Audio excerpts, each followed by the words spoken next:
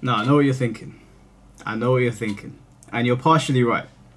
However, I am not here. I'm not here to flame the Mortal Kombat community. I promise you. Hear me out.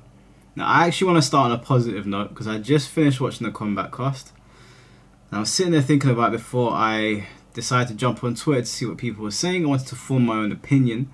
Now, I'll start with the positive. Noob Saibot looks awesome to me. His general design looks really good. It looks like some actual thought went behind the character with that weird hand that he's got on his belt. The fact that you can only use it once per game, it disables the shadow. The fact that the shadow has an actual like built-in mechanic with like risk and reward. Noob Saibot looks great.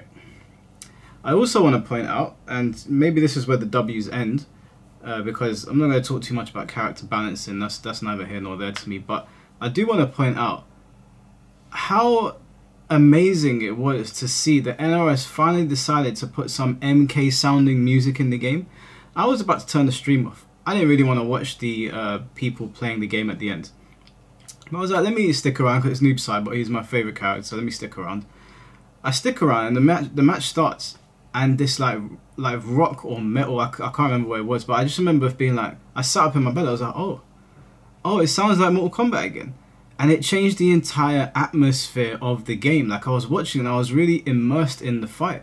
And it really goes to show you how much of a difference a soundtrack can make. Now, if that's the direction they're going with the chaotic stages, the chaos stages, more power to them. I think Mortal Kombat needs to return to rock and heavy metal, and maybe even some techno tunes like they had in the old Mortal Kombat films. So that aside, that Noob Saibot and the new stage, all well and good. They've added Towers of Time. I'm sure people are happy about it. Towers of Time is a mode that I never was interested in, but if people are happy, people are happy. But we got to talk about the elephant in the room. Now, I'm just going to put the tweets on the screen because initially I was going to read them out to you guys, but there are so many, I'm not actually sure I can get through all of them before I finish ranting, as in putting them on the screen for you guys just to see. There's so many people angry online about the Warrior Shrine. Now, the Warrior Shrine itself, to me, is not a bad thing. The problem with the Warrior Shrine is that it has been blacked out since the game came out. We've had no idea what it was. And obviously, when something like that happens in a video game, when you sell a video game at full price to people, and there's a mode in that game that is blacked out, it gets the gears turning. People start to think, what could that be? It must be so big they didn't have enough time to finish it. It must be something monumental.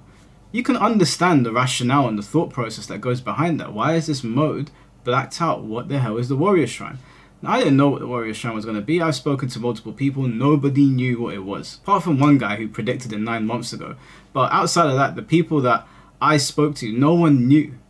And so to be sitting there and going through all of the ups and downs, more downs with MK1, let's be honest, but going through all of the ups and downs of MK, to sit there and wait for this mode to drop. And all it is immortalizing the top 5 fighters online, so the top 5 players, in a Warrior Shrine where you can go and view their names and see who the strongest warriors were for that season. That itself is not a bad concept. It's really not. The problem is that there was so much anticipation built up for this that, as you guys can see on the screen, people are not happy with.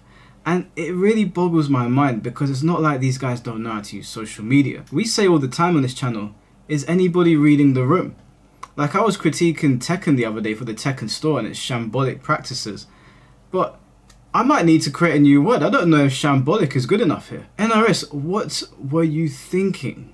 Honestly speaking, what were you thinking? I don't want to dunk on the community. I don't want to dunk on the community because it's not their fault. They are Mortal Kombat fans, as am I. Just MK11 hurt my feelings and MK1 really drove the knife in my back. I'm checked out. I hold hope for the game in the future. Maybe MK2 or whatever they decide to call it will be better, but for now, I'm just here kind of watching the inferno. Now, as I said, there were good points to this combat cast, you know? We got Noob Saibot, it looks great. That new stage looks awesome. Derek came with the birthday shouts. You gotta have the birthday shouts. It wouldn't be a combat cast without one. But this Warrior Shrine business is an absolute joke, and people are pissed online. They are pissed. To be waiting that long. I even spoke to somebody, I'm not gonna say who it was, very big content creator. Spoke to a couple big content creators in private actually, and one of them went as far as to say that this is embarrassing as a Mortal Kombat content creator. This is embarrassing. Getting secondhand shame from a game you didn't even work on, that speaks levels. I don't know what is going on over at NRS. I really don't, because sometimes you can see a glimmer of what used to be, but then you get situations like this where it's like, what were you guys thinking? Like, honestly, a leaderboard, guys, a fucking leaderboard. And you have to imagine this hurts even more to a lot of people, because as I said, MK1 has gone through a lot of downs, right? So for there to be a mode blacked out for people to be waiting on, this is going to be like the Renaissance era of MK1, right? Unfortunately not. Now, the character buffs, I heard some people like what they're seeing. I heard some people didn't get the buffs that they wanted. If you're not a Noob Saibot player and maybe your character didn't get any buffs, anything of significance, outside of the story mode, and online practice is there, you know, give props where props are due, even though it is a year late. You know, it's there now so they can do online practice, but this is shambolic. This is really shambolic. I don't even know if that's the right word to use anymore. I might need to just make up a whole new word for this. Anyone that's enjoying Mortal Kombat 1, I don't want you to see this video and be like, Mike, can you just get off our necks, stop talking about MK1, leave it alone, go play Tekken, go touch grass. I don't want you to feel like I'm attacking you. I'm not. I feel bad for you. And I don't mean that in a sarcastic way. I'm not taking shots. To spend money on a game, invest time in the game, produce content for a game, only to have the developers just be blissfully unaware of what is going on around them. I can imagine that is probably irritating, especially to see a lot of the hype surrounding other games right now. You know, like I just put up a video, super excited for Sparking Zero. You know, that's a major fighting game that's coming into the scene. It's not a traditional fighting game, but it's an arena fighter, and it's been done with a lot of love and care. Even if you don't like arena fighters, you gotta look at that and be like, wow, they really love Dragon Ball. Like they care for that game. You can see it with what they've produced. You go over to Tekken, you see the hype around Heihachi. Yeah, Tekken's got its problems, don't get me wrong. I made a video 2 days ago or yesterday about the store. You look at Street Fighter, Terry Bogard is there, people are excited, you know, and then you've got 2XKO. The Guilty Gear community seem pretty happy with their game. So I get it. I completely get the frustrations of the MK community. This is a fat L, if I'm being completely honest with you. And again, the Warrior Shrine is not a bad thing in and of itself. If it launched with the game, I'd say, hey, that's pretty cool, man. I'm immortalized on the ranks. Like, if I got into the top 5, no one can take that away from me. That I don't have to take a screenshot. It has immortalized me in the game. That's pretty cool when you're investing your time into it. The problem with that is that a lot of people that play Mortal Kombat are casuals. It's not like Tekken and Street Fighter, you know, they call those the sweaty fighting games, right? The sweats play Tekken and Street Fighter. With MK, a lot of like people that don't care about getting good at the game play MK, you know. That's why MK's always introduced these casual modes, because they have a lot of casual players. And so you make a mode that to me would make more sense to have in Tekken or Street Fighter. Again, it's not a bad mode. I like the Warrior Shrine. I think the Warrior Shrine's pretty cool. It's just you blacked it out for a whole year. You blacked out a whole mode for a whole year, and it's a leaderboard. It's a leaderboard. You need to understand that. Like you need to look around you and be like, are we really about to drop this? Now I have heard some people speculating that this was meant to be something else and something happened. I am not trying to hear that.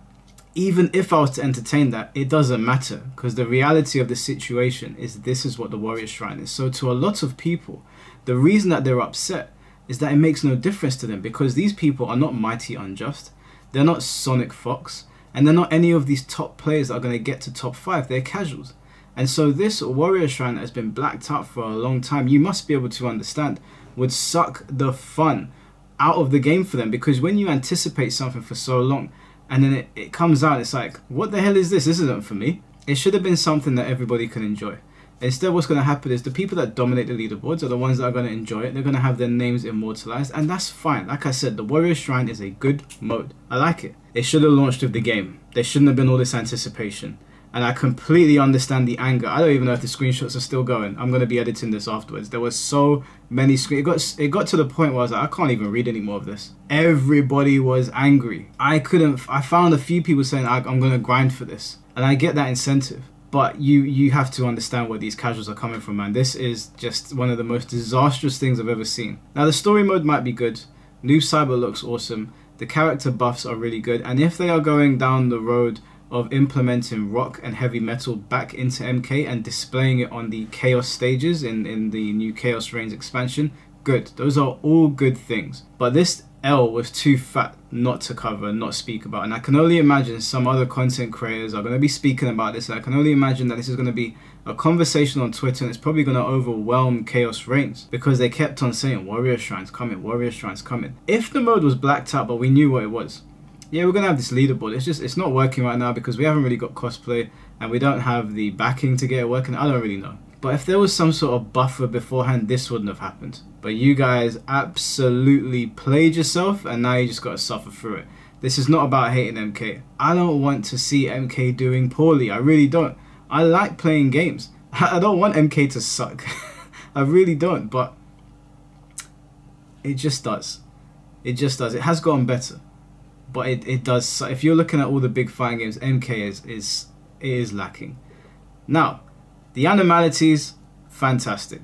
Really liked what I saw. Takeda's octopus, Kraken animality, whatever the hell that was, awesome. Noob Saibot's crocodile animality, where it's a callback to MK9, awesome. Generally speaking, the presentation and the fatalities and the way they kill characters in the game, ain't got a problem with it, ain't got a bad thing to say about it. They keep pushing the envelope, and I'm like, good, keep doing that. Mortal Kombat needs to keep on raising the bar. You can't go down, you gotta keep going up, right? And they're doing that with the fatalities. They all look fantastic. So it's not all bad. It's not all bad. But we do need to acknowledge that this was definitely a read the room situation. And this should be a lesson to other developers that are watching that. I'm sure other developers are watching that. The guys over at Street Fighter, maybe the Tekken team are going, oh boy, we better never do that. Let's never have a mode blacked out and not tell people what it is if it's not going to be the most hype thing ever. Outside of that, that's the expansion. Now, I am apparently going to get to play the story mode. I ain't buying this shit. Let me just make that clear. But I'm going to try and play the story mode. And if I can't, then we're just going to watch it on YouTube. I'm interested to see where they take the story. Outside of that, run-of-the-mill business over here. We'll look at what's happening with MK. We'll see if Combat Pack 3 is ever going to become a thing. I heard that there were leaks for it, but I don't cover leaks on this channel, so we're going to ignore those. They've been told to me in video format, which, you know, I couldn't do anything about, but I'm not going to cover them. We'll see where MK1 goes from here, and it will give me an indication on where MK2 might start out. So let me know what you guys think of the Chaos Reigns expansion. Let me know if you think it's worth the price point. As I said to the content creators that reached out to me, I ain't going to say who it was, but nobody seemed happy. Nobody seemed happy. Not one of them, and there was at least 4 of them. So you guys let me know what you think.